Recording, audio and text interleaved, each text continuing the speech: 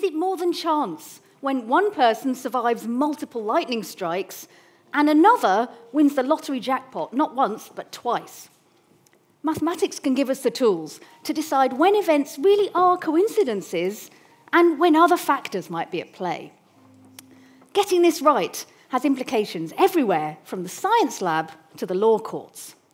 But let's begin with someone who you could think of as being either very lucky or very unlucky. The Gresham College lecture that you're listening to right now is giving you knowledge and insight from one of the world's leading academic experts. Making it takes a lot of time, but because we want to encourage a love of learning, we think it's well worth it. We never make you pay for lectures, although donations are needed. All we ask in return is this: send a link to this lecture to someone you think would benefit, and if you haven't already, click the follow or subscribe button from wherever you're listening right now. Now, let's get back to the lecture. Meet Roy Sullivan, and he's bending down to show us the top of his hat, which has scorch marks in it from where he was struck by lightning. But he survived. So lucky or unlucky, you decide.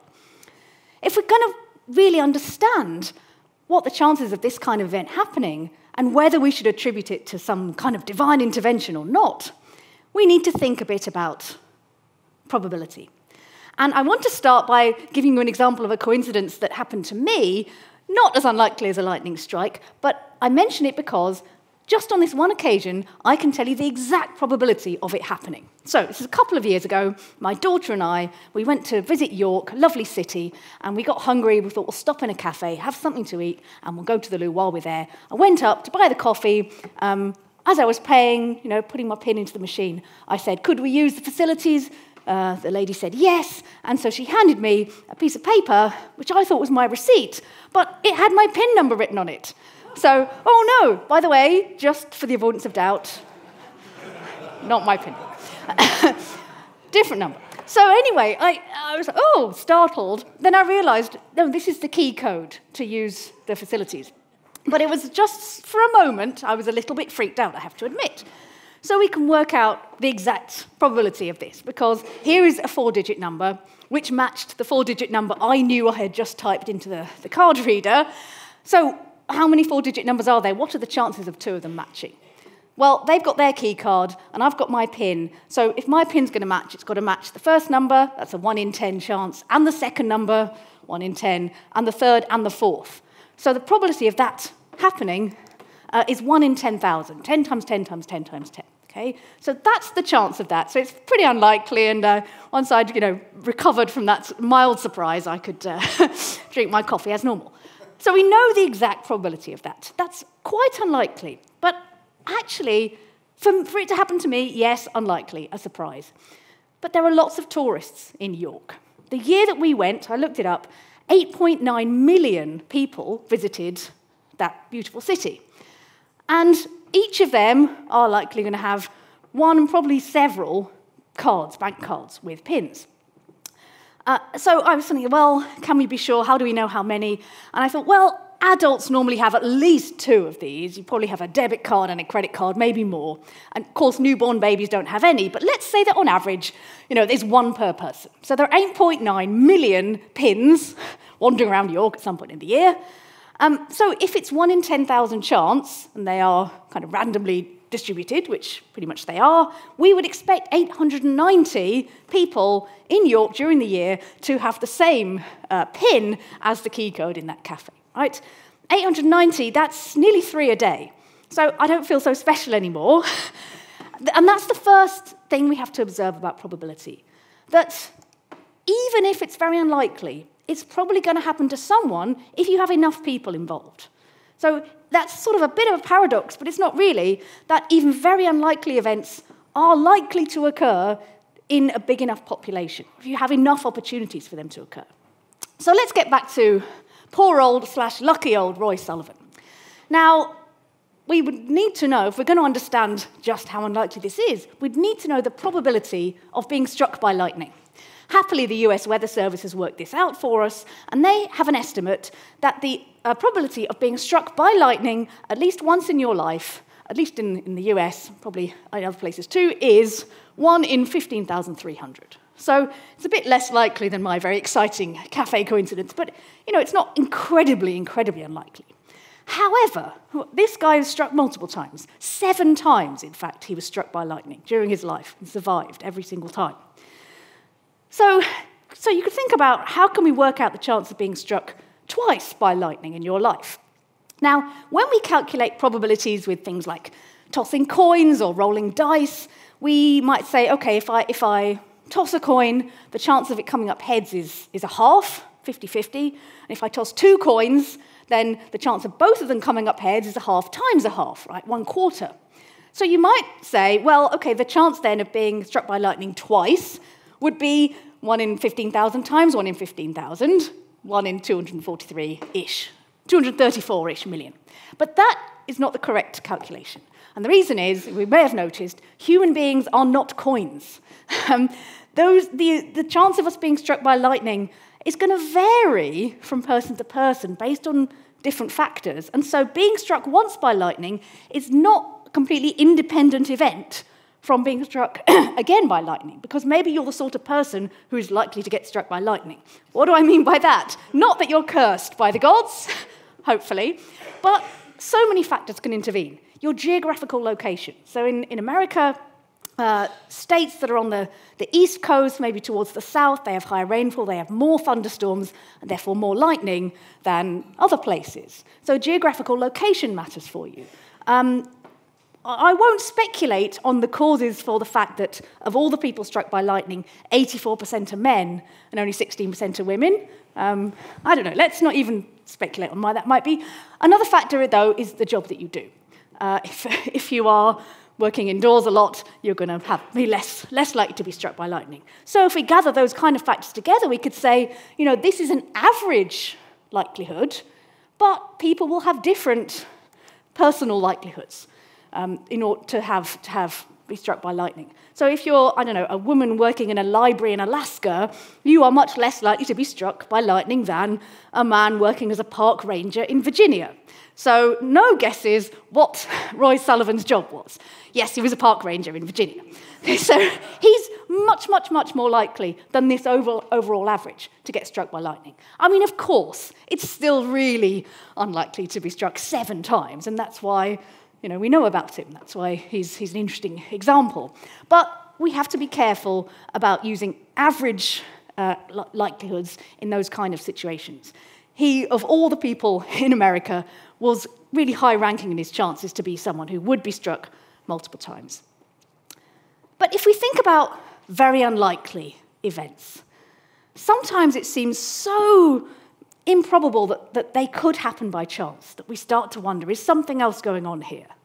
And sometimes that happens when there are people who appear to be making amazing predictions of the future, premonitions, clairvoyance. For instance, there was a woman called Jean Dixon who was, proclaimed herself to be a psychic. Now, she predicted that the 1960 US election would be won by a Democrat. Okay, that's not so impressive. But then who would be assassinated in office? And for those of you who are history buffs, you may have heard of John F. Kennedy, and indeed, that's exactly what happened. So this seems really kind of spooky thing to predict. Very, very unlikely that you could predict that by chance. So surely there's something more going on. Well, let's discuss this and lead into this with thinking about really rare, unlikely seeming events. The 1 in a million kind of event. Can we ever expect to see things? If something that's as unlikely as this happens, do we and should we conclude that something more than chance is at play? Well, let's have a little warm-up for this. These are big numbers to work with.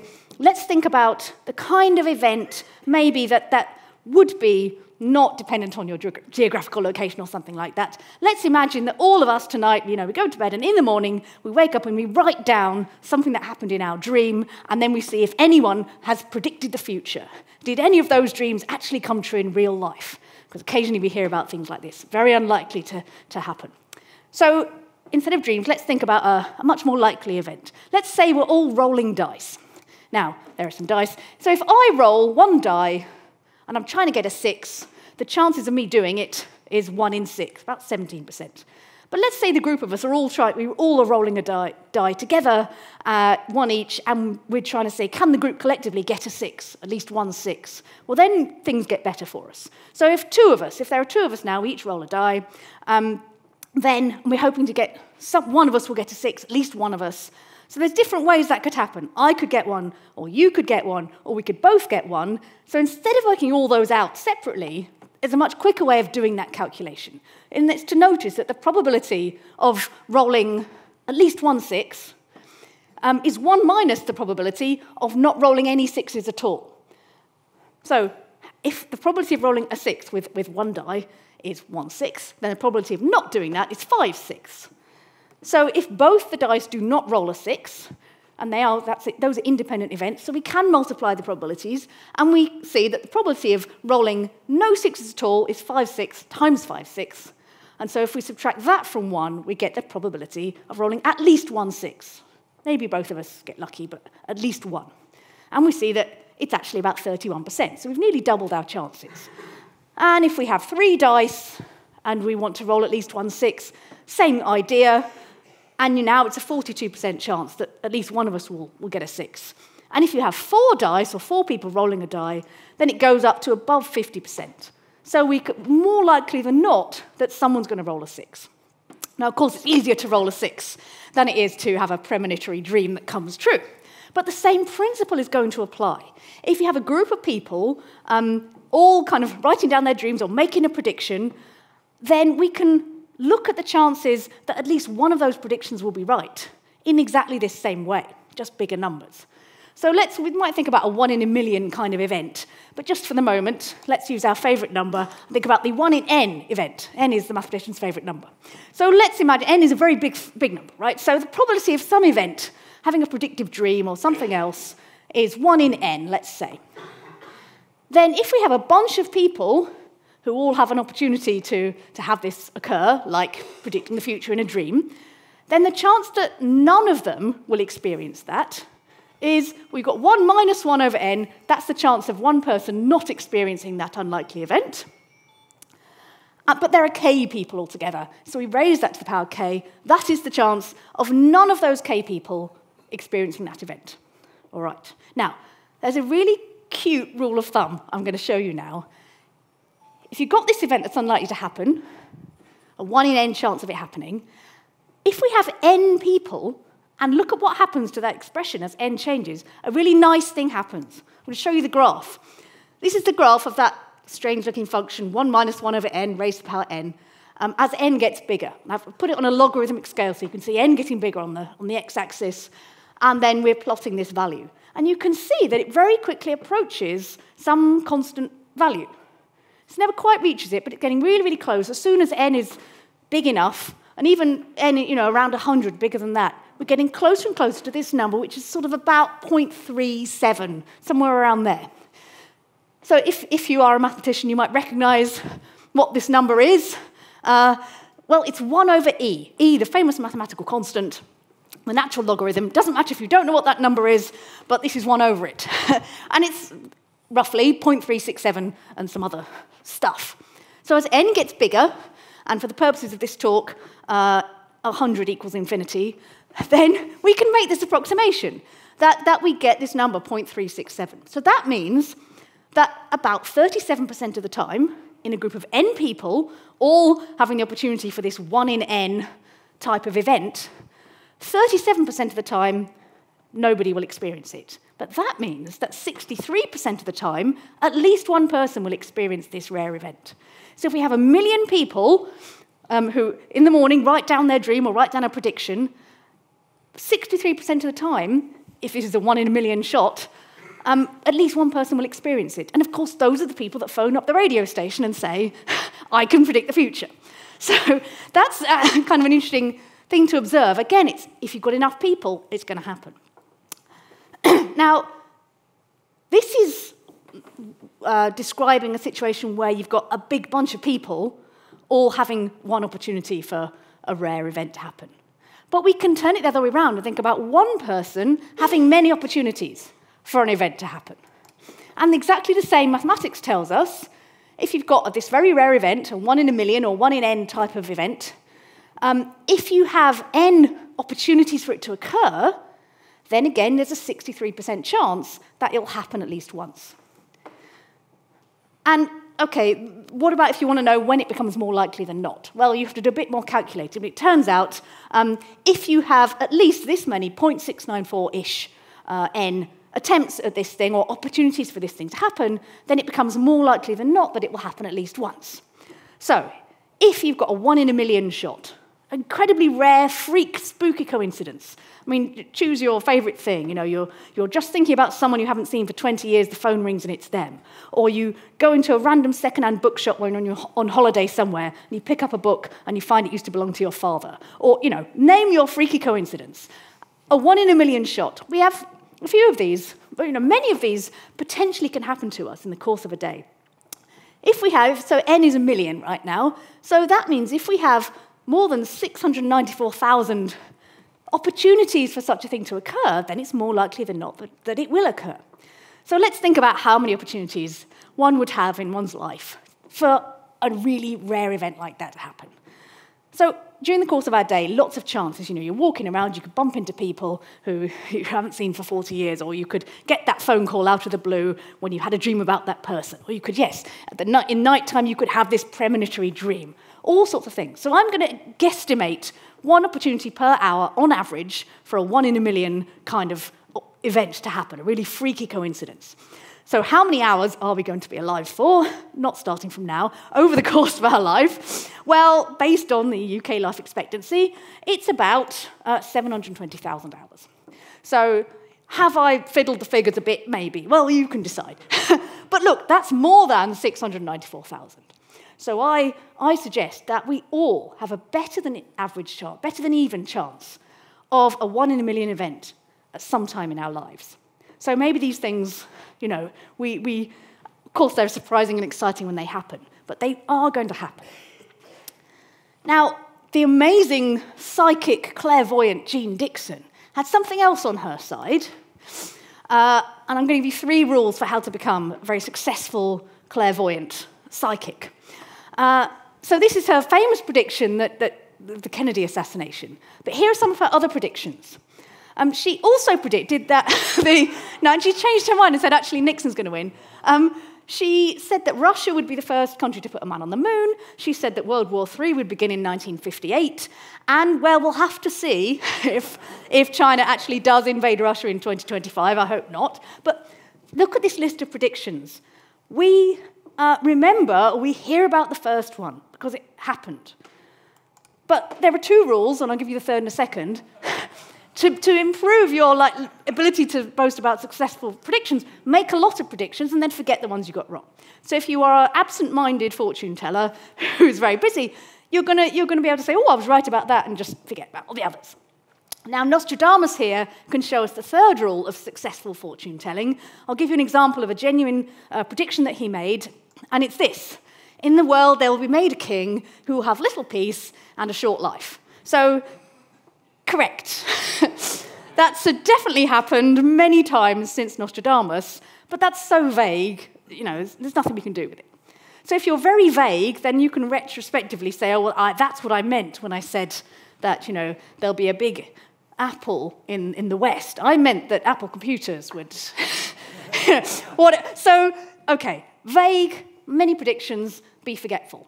That's how to be a successful fortune teller, without having to rely on even these coincidences that we know will happen in our lifetimes. So, okay, she got lucky with that prediction that she made, Jean Dixon. But there are sometimes examples of what seem incredible luck. And can we really explain those away? Well, let's see how we get on. Here are 2 very, very lucky people. Evelyn Marie Adams won the New Jersey lottery, the jackpot in the New Jersey lottery, twice in the space of a year. No one's done that in the UK yet at the time of speaking right now. Could happen any moment. But this chap, Mike McDermott, he won the next best thing. He twice managed, I bet he was obscurely disappointed, right? He twice matched 5 balls on the bonus ball, which is like the next, sort of the second prize level in the national lottery in the UK, in the space of a year. So these, I mean, the odds of that happening are tiny. It's really, really unlikely for it to happen.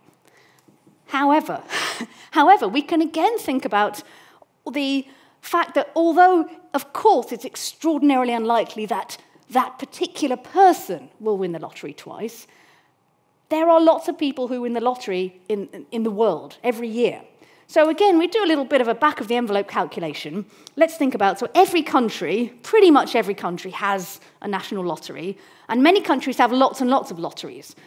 Because in America, for example, every state will have a lottery, so that's another 50. So conservative estimate, let's say there are 200 national or state lotteries around the world, and each one will have, on average, 2 draws every week. So in Britain, we have 2 draws every week. Some places, they have 3. But let's say 100 draws each year in each of 200 lotteries. That means 20,000 lottery draws around the world each year, each of which can give us a winner. Now, some don't give us any winners, then there's a rollover, but others, in other weeks, several people have to share the jackpot because there are several winning tickets. So again, let's sort of average it out and say we might expect 1 winner for each of these 20,000 draws in the year. So that gives us 20,000 jackpot winners each year being created. Now, it's a weird thing, but of course, to win the lottery twice, you have to enter it twice. It does seem to be the case that even people who win the jackpot, they carry on buying lottery tickets. You think, well, aren't they rich enough already? Well, maybe they think, I've done it once, it's working for me so far, let's carry on. But it does seem as if people do carry on buying lottery tickets even if after they win. So you've got these 20,000 people who are in the pool to be able to win for a second time. Now, what are the odds of winning the lottery? Well, I gave a whole lecture on this last year, so I won't go into a lot of detail, but the most common kind of lottery is the pick 6 numbers from 49. That's the most common one still. The odds of that are 1 in about 14 million. So I'm going to say that that's my average. Some are much more likely to win, like the Polish lottery. It's 1 in 850,000 only to win. You get a smaller prize, of course. In the UK, ours is more like 1 in 45 million. But let's take 1 in 14 million as a reasonable average. So each of these 20,000 jackpot winners, they're doing their local lottery every week, so they have 100 draws every year. And every time they do it, there's a chance that they might become a double lottery winner. Probably they won't, but let's work out the probabilities. So again, we'll do like we did for the dice and the 1 in a million shot. The chance of any one of these people not winning is 1 minus 1 in 14 million. Right? So the chance that the probability that all of them will not win is that number to the power 20,000, multiplied by itself 20,000 times. And that's still very likely to be the outcome, right? 0.9986 probability of nobody becoming the double jackpot winner, that draw. But 1 minus that is the chance that someone will become a double lottery winner. So 1 minus that, that's about 1 in 700. So now all we have to do is, okay, n equals 700, do my 0.694n trick, rule of thumb, and we find that actually after 493 draws, it becomes more likely than not that someone will become a double lottery winner. So every few years, we will expect to see this happen somewhere in the world. We obviously can't predict that it's going to be Evelyn Marie Adams and the New Jersey lottery, but we can expect every few years, somewhere in the world, someone will have this incredible luck of winning the lottery for a second time. So it could happen. It's just pretty sure it won't happen to any of us. But never mind, keep our hopes up. Now there's something other thing that can happen in the lottery, and it has happened at least once, and this is another sort of incredible coincidence. I'm going to show you just a screen grab from the BBC news website of the time of the event. The Bulgarian authorities have ordered an investigation, it says, after the same 6 numbers were drawn in 2 consecutive rounds of the National Lottery. So imagine the shock and panic in the Bulgarian lottery headquarters when, their machine throws up exactly the same numbers as last time. And of course, everyone will say, oh, the computer must be broken, something's going on, it's fraud. This can't happen. There's no way this could have happened by chance. I expect you know what I'm going to conclude, but let's see. Was there some awful fraud perpetrated for obscure reasons on the people of Bulgaria? Well, the chance of getting the same numbers as last week is the same chance as choosing the jackpot numbers correctly, 1 in 14 million, right? Now that, of course, is extremely unlikely. If you look at all the lotteries going on in the world, it's still actually pretty unlikely, even if you do that. I did a quick calculation. I estimate it's about a 1 in 7 chance of that happening, of consecutive lottery draws coming up with exactly the same numbers in the 21st century. Well, it's actually already happened this century, in the next century. Okay, that's unlikely. It's not impossible, but it's unlikely. However, if the same numbers had come up as like the week before or the month before, it would still have been a huge story and a big coincidence, and kind of people would say there's something weird going on. So perhaps we're looking slightly too specifically at the very precise event that was the same numbers as the immediately preceding draw. If we widen our net a bit, things start to look different. So by that point in time, the Bulgarian lottery had been running for 50 years. So that's 100 draws a year, 5,000 draws. Now, if you start to think about in any draw, what's the chance of, in all those 5,000 draws, 2 draws out of all of those having the same set of numbers? Well, the first thing you have to work out is how many pairs of draws there are. So if you're trying to find a pair, draw A and draw B, well, there's 5,000 possibilities for draw A, and then 4,999 for draw B. So that gives us our pair A and B. But if we just did that, we double count, because pair AB is the same pair as pair BA. Right? So actually, we've double counted, so we have to halve that number. If we do, we still get a really big number, 12.5 million pairs of draws that could potentially have the same numbers. And when you look, the chance for each one is 1 in 14 million, but if you're having 12.5 million opportunities for it to occur, it starts to feel much more probable. And in fact, the statistician David Hand did a calculation around this. He said after 43 years, you'd expect it's more likely than not that this would occur. So we were within 50 years of the Bulgarian lottery. We're well into the time period where actually this is going to happen at some point. So, of course, it was particularly noticeable because it was consecutive draws. But it's not massively surprising that it happened at some stage. And in fact, a similar thing happened in the Israeli lottery a few years later, but I think they were 3 months apart. But everyone was still kind of a bit bamboozled by this happening. Okay, so we've seen that lots of different combinations, those different ways of combining lottery draws and looking at all the ways you could pair them, led to the chances of the event happening being much higher than we might otherwise have thought. And it's the combinations, the number of possible combinations, that gives us our next way into amazing seeming coincidences that may be less amazing. And that's when we get networks involved. So the network I'm going to talk about is the social network of human beings and how we know each other and are related and acquainted.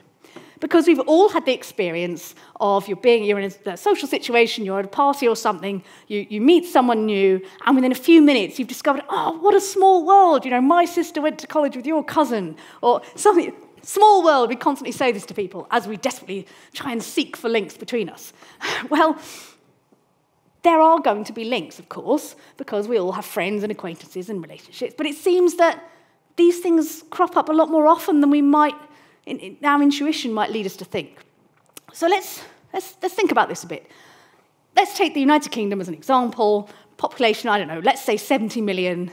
How many connections do you have? How many people does each of us know? So if we think of okay, we've got friends, we've got family, relations, we might have work colleagues. If you're like me, if you have children, you know your children's friends, and you know your children's friends' parents. You know the barista in your local cafe. You know the local neighbours. And I looked at my phone. I've got 414 phone numbers. Okay, it's probably not. I don't know. Is that less or more than average? I've got loads of email contacts. So lots and lots and lots. If you were to try and write it all down, you'd get bored before you finished. I'm going to estimate 1,000 people, right, that I know, as in I know who they are, and if I were to go to a remote village somewhere and see them, I'd have a conversation, right? That's my criterion. Oh, I know you live down the road from me. So let's say 1,000 people that we know in some way, acquaintances. So that means if you were to pick a random person from the United Kingdom, the chances that you would know them would be, well, I know 1,000 people divided by the total population of 70 million, so 1 in 70,000, right? That's the chance that you know a particular person. But what we actually do when we talk to strangers is we find mutual acquaintances or links between us. So what are the chances of having a mutual acquaintance? Well, for that, if you think of here I am, I've got 1,000 acquaintances, and I want to know what the chances are that you know one of my 1,000 acquaintances. Right? So we can do exactly what we've been doing for the past few minutes and say, well, the chance of that happening is 1 minus the probability that you don't know any of these people. And if you work that out, you find actually the chance that we do have a mutual acquaintance is quite respectable, 1.4%. But the real magic happens if we allow an extra link in the chain. And we all know we're very keen to find links between it. We are willing to do this. So what we want to know then is the chance that a friend of mine knows a friend of yours. If you do that, it's almost certain to happen. Greater than 99% probability that one of my friends knows one of your friends. Now, the difficulty then is trying to find that connection in the 5 minutes you have to talk, but it's very, very likely that there will be a link, a path through this network that's really quite short. So that's when we say it's a small world. But I have highlighted some words on this slide that are very important. A little sneaky assumption I made, which is totally invalid as an assumption. And that is, if randomly distributed. Just assuming that the chance of us knowing people is totally random when we know it isn't. If we live in the same town, we're more likely to know each other. Probably similar socioeconomic backgrounds, more likely to know each other. If you work in the same industry, you're more likely to know each other. So we know that human societies are very much not randomly distributed in terms of who knows whom. So that's not a good assumption to make, but all is not lost. So if we take a genuinely random network, right, so network has got nodes, so you can think of it network or a graph, like the map of the London Underground, it's got nodes, which in our case, every node is a person, and then it's got edges, and those edges for us represent knowing someone, in some way being acquainted. If that was completely random, in any random network, if it's got n nodes, so n people, or 70 million or whatever, and then how many edges on average are coming out of each node, so that's how many acquaintances we have, I took k equals 1,000, then the mathematics tells us that the average path length, which is the number of, the length of a chain that links two people together, is given by this formula, log n over log k. Doesn't matter if you don't know what that means. There's a formula that tells you what the answer is. But we do not live in a random network. Human social interactions are not random. So is everything lost? Do we abandon this? Fortunately not. There's a brilliant bit of research and a paper in Nature by Duncan Watts and Steve Strogatz, what's now called the Watts-Strogatz model, which looks specifically at the kind of networks that include human networks of society. They call them small world networks for the obvious reason. Now, they are definitely not random. They have lots of clustering and very much not random. But they found that as long as you have just a few circuit breakers, they call them, so people in our example, people who have lots and lots of links, who know people from all walks of life, social hubs. There's one in my circle, she's called Alex, she knows everybody from every single walk of life, and because I'm her friend, then I'm linked to all of those people. So even if I'm a bit shy, I have links, I can still be on this graph. Just a few of those circuit breaker people can cause this network, even though it's really not random, to behave like and have similar properties to the genuinely random network. And so to a really good level of approximation, we get this same average path length, even in this non-random situation. So that's really cool. And if you put in the numbers that we've got, so in my UK example, if you put in 70 million and knowing 1,000 people, you find that the average path length, so the number of connections you need, is just 2.6. So it kind of fits in quite well with our rough calculation we did before. And even if you take the whole world, so 8 billion people, let's say, population, and let's have a really conservative estimate for the average number of links that there are, average number of acquaintances, because, some people live in remote mountain villages, some people live in big cities, newborn babies are really letting the side down in terms of how many friends they have.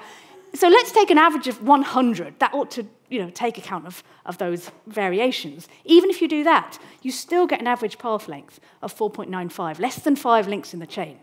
So the 6 degrees of separation theory that we've all heard of actually really does hold water, mathematically speaking. And it's because of all these ways that connections can happen, the power of all these combinations allows these seeming coincidences to happen, much more often than we might intuitively think. Okay, so I've spent half an hour saying it's not, well, coincidence, it's all coincidence, it's going to happen anyway. Am I ever going to say something's more than coincidence? Or am I just going to explain why we should expect these coincidences, exciting as they are, but they don't necessarily mean anything? Well, sometimes things are more than coincidence. And that's when we can start to think scientifically. I'll give you just one example, very famous example from history. John Snow investigating cholera. And this is a little map, very famous map, which shows that there is a cluster of cholera cases in a particular area, near a street called Broad Street, not too far from here.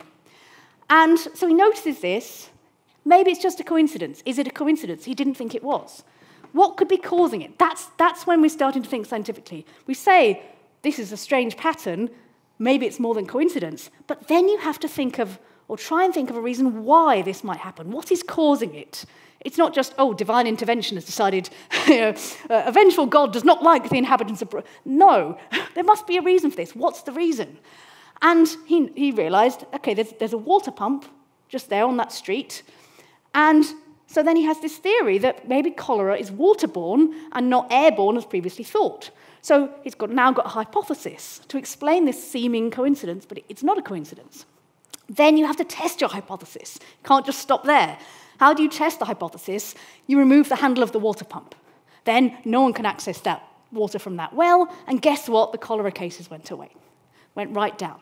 And so he's noticed something, he thinks it's not a coincidence, he forms a hypothesis, then he tests the hypothesis. That's doing science. There are lots of people not doing science in the world, I have to tell you. Right, in astronomy for hundreds of years, of course, thousands of years, astronomers have spotted patterns, the ways in which planetary bodies behave, and tried to understand and explain them, formed hypotheses, tested the hypotheses. That is very different from saying, hey, the moon exactly covers the sun during a total eclipse. That's really spooky. And we know the moon is smaller than the sun, but the moon is 400 times smaller than the sun. But the sun is 400 times further away than the moon. Whoa. Yes, it's a really cool thing, but without some sort of reason as to why that might happen, why that would have to happen in some way, we're just saying it's a nice coincidence. And there are very, very many astronomical bodies, and there are many measurements that we can take about them, and when you have lots of numbers and you can play with them and manipulate them in various ways, it's quite easy to find things that appear to be linked to each other. And so there's some of this, I've investigated so you don't have to, but there's a certain amount of stuff that isn't really very correct. Sorry if I'm breaking this to you for the first time. I just want to give you a couple of examples. And this is the kind of thing that can fool people into thinking there's something deeper going on. But really, it's just the fact that there are so many ways to combine numbers. So here is what's supposed to be an amazing sort of, sacred, mystical alignment of something or other. Right? What do? You take the length of the Earth year in days, multiply by the length of the lunar month. Why are we multiplying? Don't know. Then you multiply by the golden ratio, the lovely phi, wonderful sort of mystical sacred thing. Why are we doing that? Don't know. Then you divide by pi, another lovely mathematical constant. Why are we doing that? Don't know. And the answer is that you get, it's not a whole number, but to the nearest whole number, it's 5555. Are you impressed? No? Weird. Okay, but no, wait, I haven't got to the best bit. Let's bring a pyramid into this, because they always have to come in, right? Pyramids, like here's a cross-section, Great Pyramid of Giza. So it's got a triangular cross-section there. We're not going to take that triangle. That would be too easy.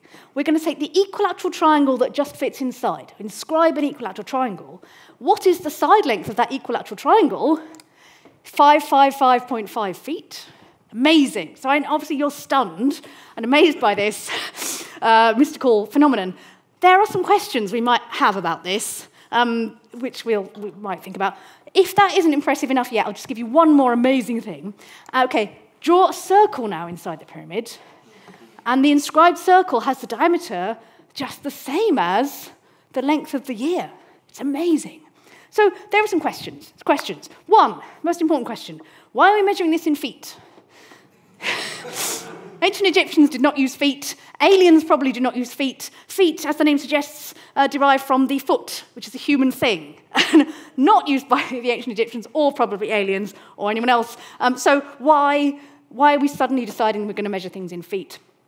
If you want to draw a circle that represents the Earth in some way, why don't you make its diameter the diameter of the Earth and not some other thing? And then that little asterisk, that's there to say, in fact, the diameter isn't that, it's 2 feet more. But as the writer of the website I got this from says, that probably represents the Earth's atmosphere, those extra 2 feet. It's fine, it's going to be fine. But of course, then it immediately negates the spurious precision of these, 4 decimal places, but 2 feet plus or minus in either direction, completely negates this. So it's really easy. As I said, there are a lot of numbers in the world. Mathematician telling you there are lots of numbers. And you can manipulate them in lots of different ways and combine them. So really, of course, you can make these things. And just to emphasize this, I want to present to you my very important findings on the mystic Gresham numbers. Thomas Gresham, founder of Gresham College, I think he may have been able to predict the future. So look at the right. 1, 3, 5, 7, and 9, the important, very important sacred odd numbers, have lots of different meanings in different civilizations and traditions. I'm going to show you a triad of ways that these 5 numbers are important to the Gresham legacy. I should put a big thing on this. This is all nonsense. I'm telling you right now. Be aware of it all the way through. Right? So 1, 3, 5, 7, 9. The first 3 that we're going to see, you can already see. There are 3 stars on the coat of arms there. So that leaves 1, 5, 7, and 9. Oh my goodness, that's the year that Thomas Gresham died. Amazing. Right? We want 2 more sets of 1, 3, 5, 7, and 9. If you take that 1, 5, 7, 9, just flip the last 2 numbers over. 1597, 1597, the year Gresham College was founded. Amazing, right? And if you take still the 1579, now flip the 5 and the 9 over. This is where it gets really spooky. Are you ready? That's the year I was born. Your laughs are laughs of awe, I know. So, but hang on, I promised you 3 sets of these numbers. So where are the other 2 3s? Well, I'm the 33rd Gresham Professor of Geometry. So, okay, now you're impressed, right? So, did Thomas Gresham know? Surely, maybe this is an indication that he knew he had a plan that was all culminating in this lecture right now, which is happening on the 5th day of the 3rd month at 1 p.m. And if you don't want me to speak for 79 minutes, we better leave it there. But I want to. Okay, this is all just to say, some of this is clearly silly, but sometimes, all of this stuff with the pyramids and the cosmic coincidences, one can get drawn into these things, but you can really easily, just in a few minutes, you can really easily do something with numbers that on the surface looks sort of good, but it doesn't really hold water, doesn't make sense. Finding all these things about the pyramids is silly but harmless, unless, we think of the effect on the blood pressure of real archaeologists. But there are some coincidences, or the misunderstanding of coincidence, can have really serious, real-life implications and can change people's lives and affect them very, very seriously. And I want to just talk for a few minutes more seriously about the use of statistics, probability, misunderstandings of coincidence in legal cases. I'm going to give you a general example first, which is a prevalent thing, and it's even got a nickname, the prosecutor's fallacy. And this is where, just make up an example. Let's say there's a crime committed, and you get some sort of forensic evidence, some partial DNA or blood marker or something that you find at the scene of the crime. And you then run that through your database of known criminals, and you find a match. You go, okay, well, that's clearly the guy.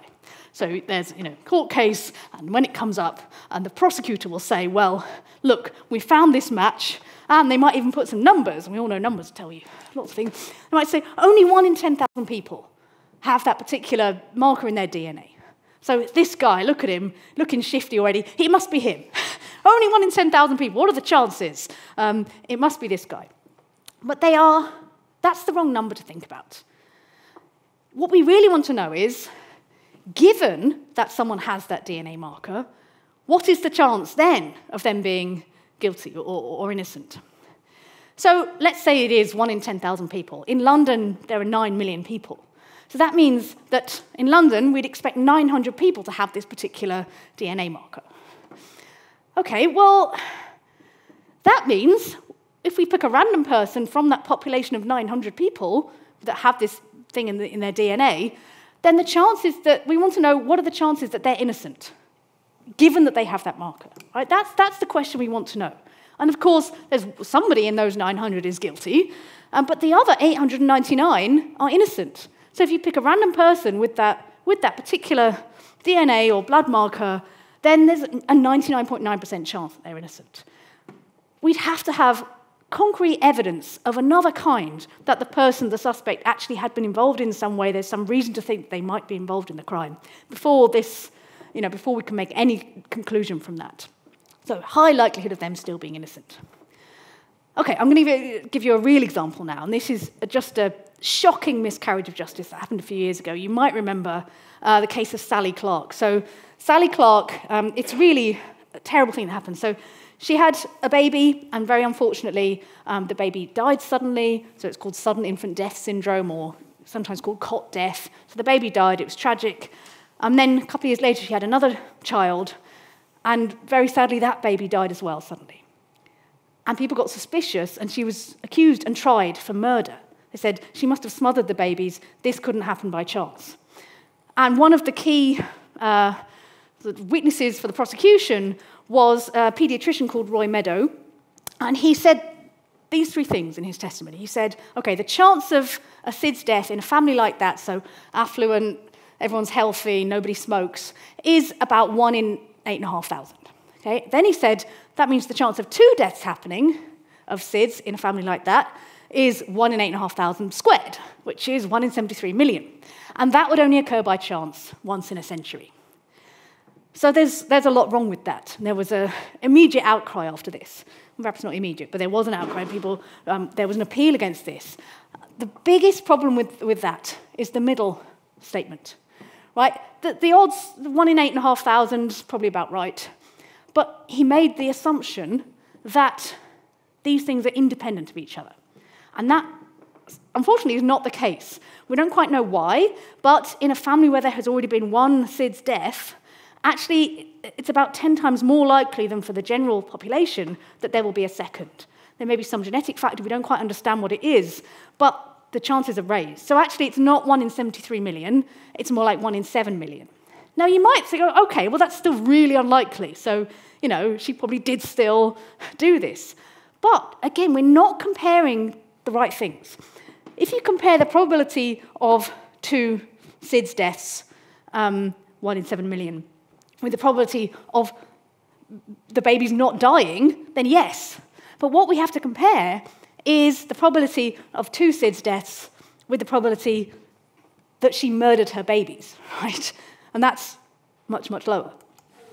So, yeah, second SIDS deaths are 10 times as likely. But if you look at and they did do this, if you look at the data for the probability of 2 babies dying of sudden infant death syndrome compared to the probability of 2 babies being murdered by their mother, of course, I hope it's of course, the SIDS death's much more common than the other possibility, about 9 times more common. And so these statistics sort of glibly used and got this woman convicted of murder to add to her other just awful ordeal that she'd experienced. And this just shows, it's so important for people to understand a bit about probability, a bit about statistics, a bit about when things are coincidences and how often coincidences can happen, in order that we can have a conversation, a kind of numeric conversation in these court cases and understand what the implications are and what's really going on. So that was pretty somber for me. I thought, it's important to say, but I would like to finish on a slightly lighter note, to send you off into your days, with something a bit more light on your minds. So let's think about an amazing coincidence that happened, a very astonishing thing. So a few years ago, And there was an episode of the BBC's programme, Who Do You Think You Are? So if you're not familiar with this, it's a kind of family history programme. They get a celebrity and they look at their family history and they say, oh, you know, you've related to, oh, look, 200 years ago, so-and-so was a scullery maid and someone else served on the whatever ship. And they give them an interesting bit of information about their family history. So in 2016, there was an episode with the actor Danny Dyer. And there was an amazing revelation. They showed him this big scroll. You can look at his, go back, so-and-so, so-and-so. And then royalty. He was directly descended from royalty. I think it was Edward III, and then if you go back, William the Conqueror, right? So Danny Dyer, directly descended from William the Conqueror. Wow. How exciting is that? I thought, well, what are the, maybe some of us might be related to royalty. So let's think about this. Our family tree, and we all know what a family tree looks like. It's us, 2 parents, 4 grandparents, 8 great-grandparents. I can't stretch any higher than that, but it doubles and doubles and doubles each time. So if you go back 30 generations, about 900 years, by that point, we've got, in that family tree, we've got 2 to the power 30 empty boxes that we have to fill. So how many names is that? Well, it's over 1 billion. It's over 1 billion, right? Now, there's an immediate practical issue there, and that is the population of the entire world in 1100 AD is only 320 million, estimates say. So how on earth can this be right? Well, of course, what has to happen is that the same people are going to have to perform more than one role in the family tree. So, your great-great-great-great-great-great aunt might have been the same person as your great-great-great-great-great-grandmother. And so if we go back far enough, this kind of nice bifurcating thing actually starts to become a clustered, interlinked tangle of multiple relationships and connections on your family tree. And that's not just your family tree. Actually, everybody, if you go back those 900 years, has got those billion spaces in their family tree which are going to have multiple people in multiple places, and the same 320 million people, or even fewer than that if we look at European ancestry, are going to have to be on lots of family trees. And the extent to which this is the case is really quite startling. So a mathematician called Joseph Chang wrote about this, and he described something called the identical ancestor point. So in Europe, the identical ancestor point is between 800 and 1,000 years ago. Let's say 900. That's about between those numbers. So what is this point? Well, at that point, so you can show that about 20% of the people alive in Europe back then actually haven't got any living descendants. Either they didn't have children or their children didn't. Their family line died out. But for anyone in the remaining 80%, let's say William the Conqueror, we know he's got at least one living descendant, Danny Dyer. So he is one of the people who has at least one living descendant. It's amazing but true. It's really counterintuitive. But of those people alive back then, if they have any living descendant at all, then they are the direct descendant of everybody alive now with European ancestry. Everybody. So we are all descended from royalty, right? So we're all descended, if we have European ancestry, we are all descended from William the Conqueror. And actually, you can take this worldwide. You have to go back a bit further to cover everyone in the world. But the world identical ancestor point is about 3,600 years ago. So anyone alive in 1600 BC who has any living descendants is the direct descendant of every single one of us. And that's really amazing. So on that happy note, Your Majesties, I shall finish for today. Thank you. The problem with the 6 degrees of freedom is simply that you don't know who to pick. Yes. If you want a connection with Richard Nixon, right, who would you pick? Well, you've got no idea, but you've probably only got 2 degrees of freedom away from. Anyway. And so I wondered if you would talk about that aspect of statistics. Yes, you're right. It's knowing how to find these links, and of course there are plenty of ways we can do this online. I mean, there are maps of the internet, and that's how the Google and other search engines work, by knowing what the links are. They've got it's based entirely on graphs. These networks, the search engine will look through and look at what's linked to what, which pages are linked to others. So if you have a big database, you can search these things and try and find these shortest paths. Of course, we don't have that in front of us. But there was an experiment quite a while ago, just, before the internet, but maybe in the 60s. There was an experiment where people were given a name of someone This is in America. They were given just someone's name and, so-and-so, South Carolina, whatever.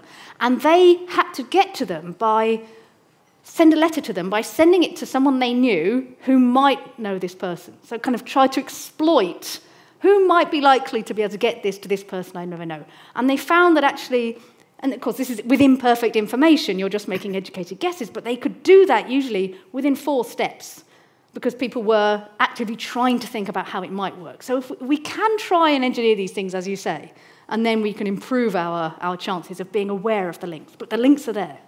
I'm fascinated by origins and probability in terms of science, particle physics, etc. The fact that the universe began and the fact that life began and it has happened, is the probability of that 1?